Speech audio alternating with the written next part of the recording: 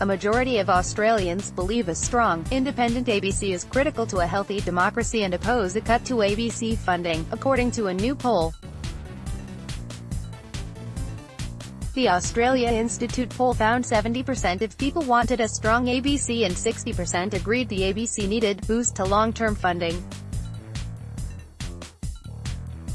Sign up to receive the top stories every morning. The poll was released after the coalition slashed the ABC's budget by $84 million last week. Operational funding for the ABC will remain at 2018-19 levels over 3 years in what the government has called an indexation freeze and the ABC has called a funding cut. The Australia Institute conducted a national survey last month of 1,557 people with nationally representative samples by gender, age and state and territory. Responses to the question, to what extent do you agree or disagree with the following statements?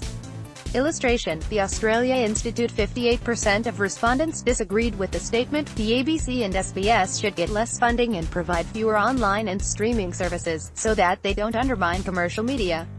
The Australia Institute's Deputy Director, Ebony Bennett, said there had never been a greater need for a strong, independent and trusted public broadcaster.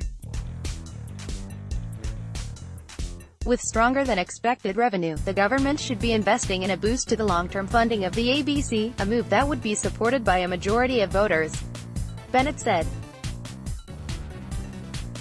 7 in 10 Australians think a strong, independent ABC is critical to a healthy democracy. Cutting funding to the ABC is the opposite of what we should be doing in an age of fake news, and when the business model for journalism has been seriously disrupted. The ABC Managing Director Michelle Guthrie's response to the budget cut has led to heightened tensions between the public broadcaster and the Minister for Communications. The ABC was forced to correct a statement claiming its funding had been cut by $120 million rather than $84 million after Mitch Fifield said no decision had been made on a separate funding grant for enhanced news gathering. An earlier version of this statement said the Enhanced News Gathering Initiative would not be renewed at a cost of $43 million. The ABC acknowledges a decision on this funding is yet to be made by the government. Fifield denied the cut was payback for ABC News and programming content that has led to complaints by sections of the government. This budget decision has nothing to do with the way the ABC covers news and current affairs, Fifield told ABC Radio's Ralph Epstein. Whenever I'm asked about the ABC, and whether it is an organization that tilts one way or the other, I always cite the Parliament House Bureau of the ABC as being a very straight down-the-line operation. And I think they do good work.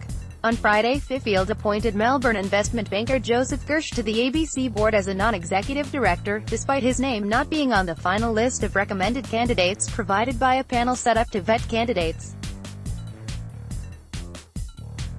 Gersh is a friend and political ally of Liberal power brokers Peter Costello and Michael Kroger from University Politics. The minister has the power to appoint directly but must submit a list of reasons to Parliament. Fifield has also appointed Vanessa Guthrie, Kirsten Ferguson and Donnie Walford to the ABC board this way.